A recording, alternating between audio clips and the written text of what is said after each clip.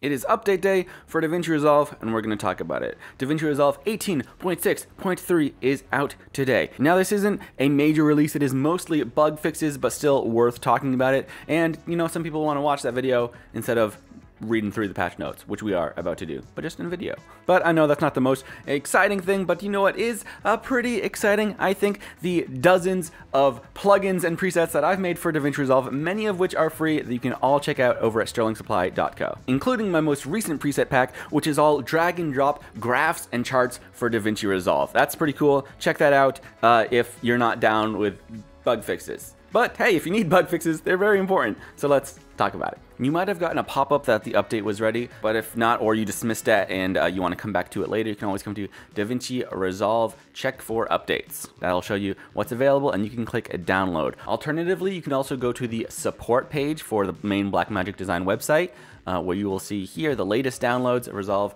18.6.3, both free and studio. And as I've said before, this backlog goes all the way back years and years if for any reason you do need to roll back. And that is a very good opportunity to talk a little bit about updating very quickly, but for people who need this, it's important. I tend to jump on new updates because they're exciting, and sometimes I talk about them in videos like this. But as we've seen in the initial launch of 18.6, that isn't always the best idea for everyone, and you should know if you're one of those people. Updates can introduce new bugs, and if you are especially in the middle of a big project, it's generally smart not to jump on those updates right away.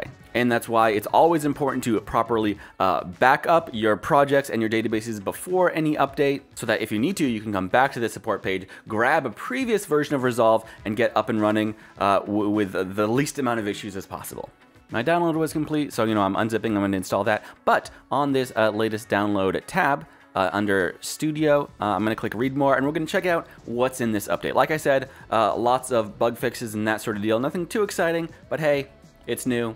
Let's check it out. Going down the list, support for syncing media from network folders for cloud projects. I wasn't aware this was a limitation, but it's very cool. I wasn't even aware this was a limitation, but it does make a lot of sense with what Blackmagic is doing, like with their Cloud Pod and Cloud Store hardware, since that is all network attack storage. We also have an option to prevent sleep when uploading files or generating proxy for cloud. That should speak for itself. If your computer's working, you don't want it to go to sleep. You also have a configuration dialog when importing projects to a cloud project library. This might be the issue I saw the most amount of people talking about, not necessarily the dialogue, but you know, dragging in existing projects to turn those into cloud projects. Looks like that has been smoothed over a whole lot, which is great. We also have cloud projects with no media sync now use proxy settings in preferences. And one that might impact a lot of people, deliver settings option to use proxy media for web presets. I am assuming this includes the Blackmagic, what's it called? The cloud presentations. A fair amount of people talked about how you couldn't export using proxy media for those. And a lot of times that's just for review, you know, you don't need crazy full quality.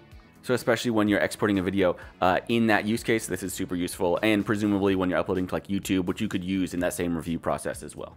We have support for per output audio normalization during renders. Audio normalization was pretty new. That might have actually just been in 16 or 18.6, I think. But now if you are outputting multiple audio channels, you can run that process on each of those individually, which I would imagine would have some pretty big benefits. As always, there's some stuff in here I super don't know what to do or what it is, but it talks about the ACES support. ACES CG, probably just a flavor of that. A lot of color correcting, not super my world. I also had to look this next one up. Support for decoding 422 HEIF and HIF clips. This is some high efficiency. I don't know whether it's always 10-bit clips, but you know, some mobile stuff, I think iPhones can shoot on this specific high efficiency format. So just, hey, more formats, always great. We also have the ability to close the current project from the file menu. This is something, you know, you don't run into it often, but if you do, if you ever want to close a project or switch projects and stuff, you had to open a second project to close the first project you were in. I know that making some stuff smoother if you ever need to close your project, but you want to stay in Resolve, if that makes sense. We have the ability to customize aspect ratio for Dolby Vision exports. I don't know how many different aspect ratios For Dolby Vision, probably like different cinematic ones. But hey, cool for people doing that.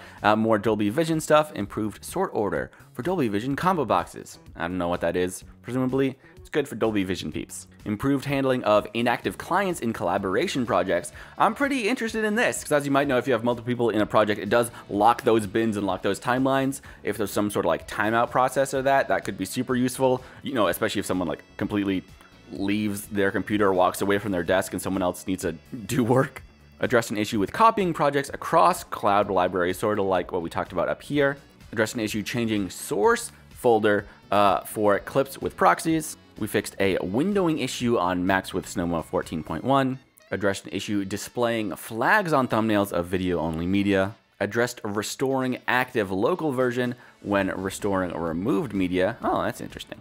We have a fix for image quality issues with scene cut detected interlaced clips. Oh, this is actually pretty cool. A lot of like those early digital versions of analog media are probably prime like examples for the scene cut detection. If you want to like bring in an old recording of like some ripped media that's gone through however many different versions of capturing and recapturing and stuff. There was an issue fixed with opening the take selector on retimed clips. I've never messed with a take selector. I don't do a lot of stuff with takes.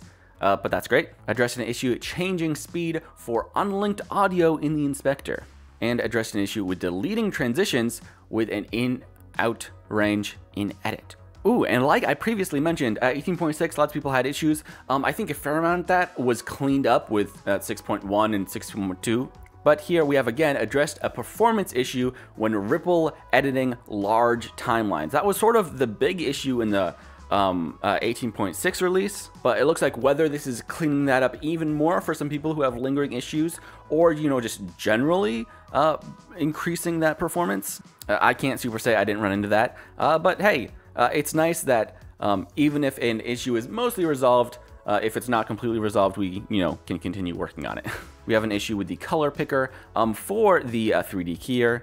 That hasn't been cleared up. Addressed gaps when ripple deleting interlaced clips with frame alignment. Addressed multiple tracking and drawing issues for Magic Mask in Fusion. I'll be interested to see if I pick up any of that, because hey, I use Magic Mask in Fusion, and this feels like maybe it's something that just felt clunky before, but has been cleaned up a bit. I want to see if I note that. Improved speed for transforming objects with Material X materials in Fusion. I still haven't dove a ton into USD stuff in Fusion. I want to.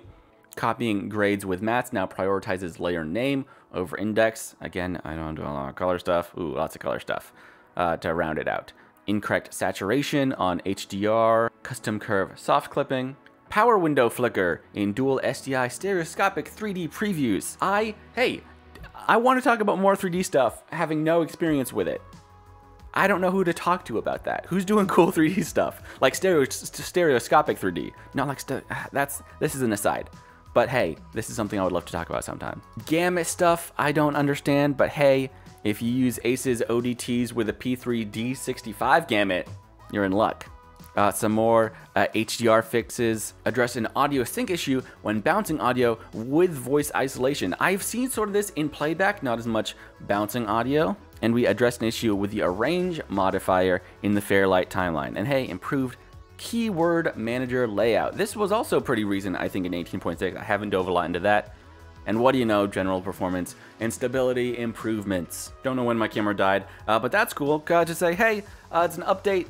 Grab it if you are in a position to do so. Make sure you back up. And if specifically any of these seem like they may be great features or fixes for you, you're in luck. And like I said, if you want a whole ton of new features and effects that are not part of an update, hey, I've made those. Those are on the channel. Those are over on the website.